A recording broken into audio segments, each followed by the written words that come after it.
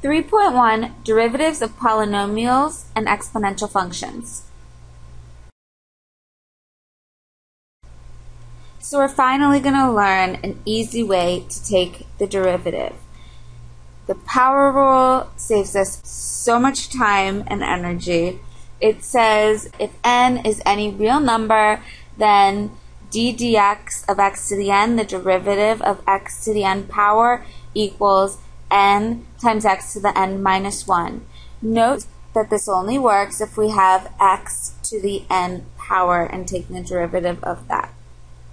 Normal line to a curve at point P is the line through P that is perpendicular to the tangent line at P. So basically, in order to find the slope of the normal line, we'll find the slope of the tangent line, and then we'll take the negative reciprocal to find the slope of the normal line. So here are just some examples. If f of x equals x to the n, then using the power rule, the derivative is just going to be 6 times x to the 6 minus 1, which is 5th. In part B, if y equals x to the 1,000th, then y prime equals 1,000, x to the 999. So here we're just trying to use a little bit different notation. If y equals t to the 4th, then dy dt equals 4t to the 3rd. This is the same thing as saying y prime. This is giving us a little more information because this is saying the derivative of y with respect to t, meaning t is a variable.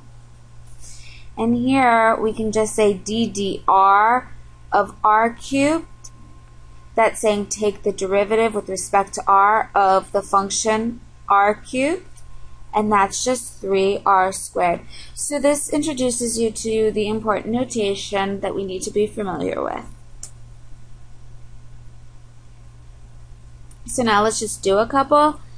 In part A, to differentiate, take the derivative, we first want to express this as a power. Right now we have a fraction, but we can express this as x to the negative 2 power. And when we do that, we take the derivative, applying the power rule, and we get negative 2x to the negative 2 minus 1 is negative 3. In part B, again, we want to express this as a power, so let's say this is x to the 2/3.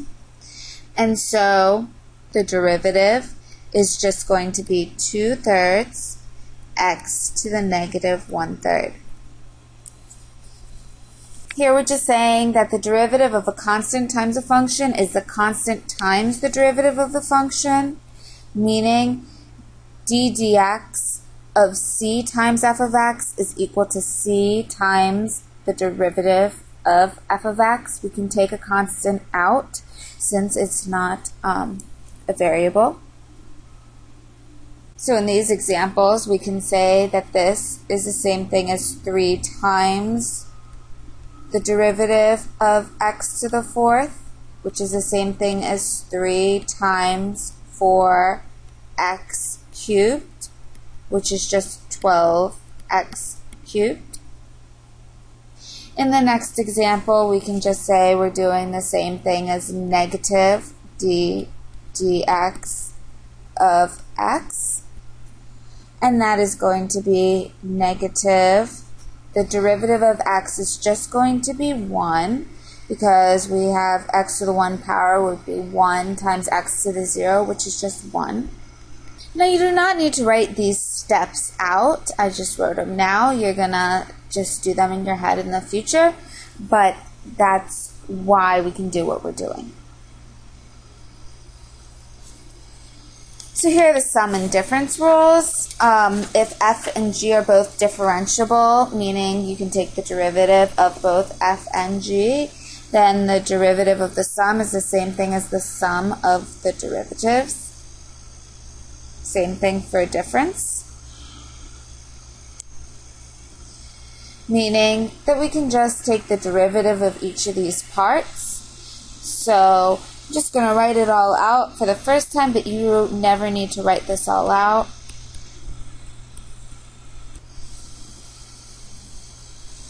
which is going to be equal to 8x to the 7th plus 12 times 5 is 60, x to the 4th minus 4 times 4 is 16, x cubed plus 10 times 3 is 30, x squared minus 6 times 1.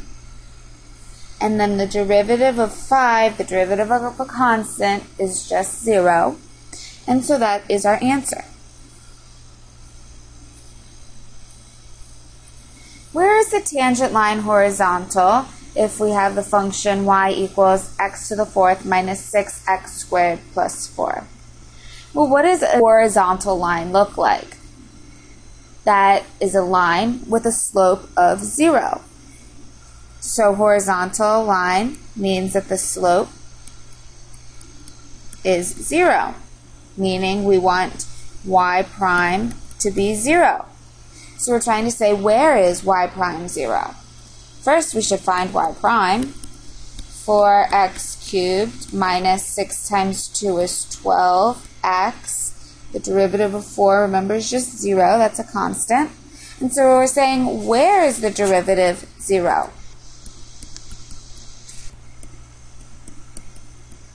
Let's just pull out a 4x, which is in common. So we get when x equals 0 or x squared equals 3. In other words, x equals positive or negative root 3. We have horizontal tangent lines when x equals 0 or x equals plus or minus root 3. If we wanted to find the actual points where we have the horizontal tangents, all we do is we know it is at x equals 0 is our first point. What is the y coordinate associated with that? I'm going to go ahead and plug that back into our original equation, not our derivative equation, because we want the point on the line. So that's going to be 0 minus 0 plus 4. Our next point would be at root 3. If we stuck that in, we should get negative 5. And similarly, if we plug in negative root 3, we will also get negative 5. Exponential functions are pretty neat. And here is why. So let's try and take the derivative of an exponential function, f of x equals a to the x. So let's go ahead and use our limit law, because this is not, you see, this is not, we can't use our power rule here. We don't have x to a power, so we can't use our power rule. So let's try and see if we can find another rule for exponential functions. So let's use our limit laws. F prime of x equals the limit as h approaches 0 of f of x plus h minus f of x all over h. Remember that. And so let's just use our function y equals a to the x. And so we get a to the x plus h minus a to the x all over h. So by using our exponent rules, remember that a to the x times a to the h will be the same thing as a to the x plus h. Okay, so let's do that. And then we can factor out an a to the x in this step right here. Now notice that this factor, a to the x, actually does not depend on the h at all. So when we're finding the limit as h approaches 0, this a to the x is not impacted by that. So we can take it out in front of the limit. So we were over here at this step on the last slide, and we just decided that we were going to take a to the x out, and so we're left with this. And if you look at this, is this not the same thing as f prime of 0?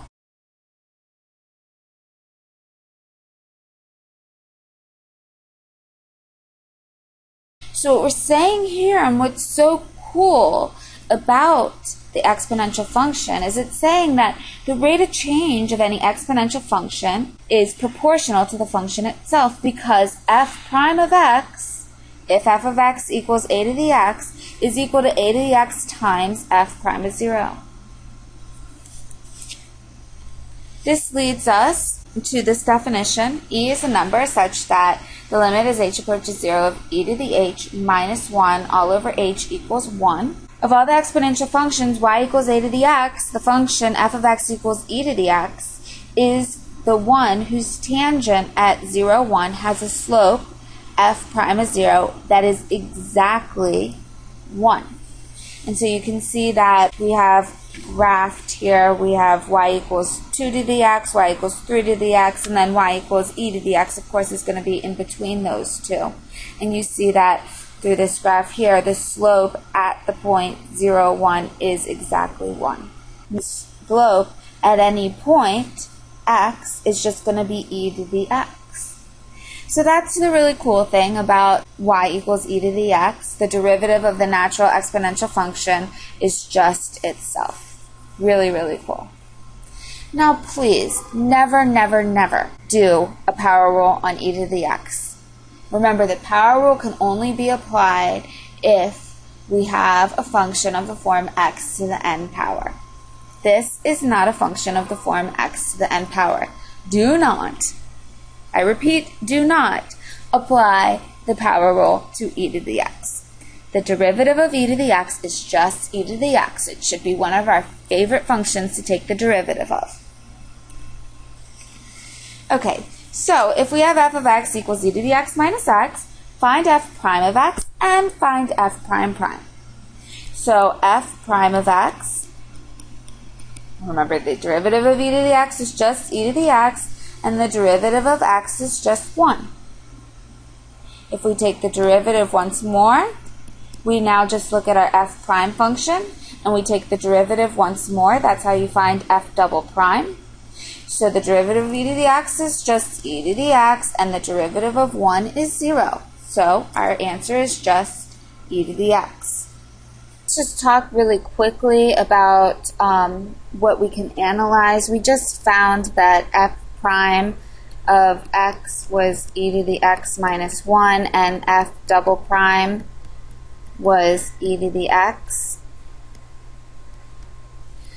Notice that e to the x is positive always, no matter what value of x we have. Since f double prime is always greater than 0, it means that our function is concave up everywhere, which we can see very clearly in the graph over here. Our function is always happy.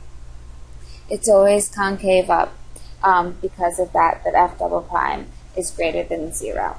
That's it for this lesson.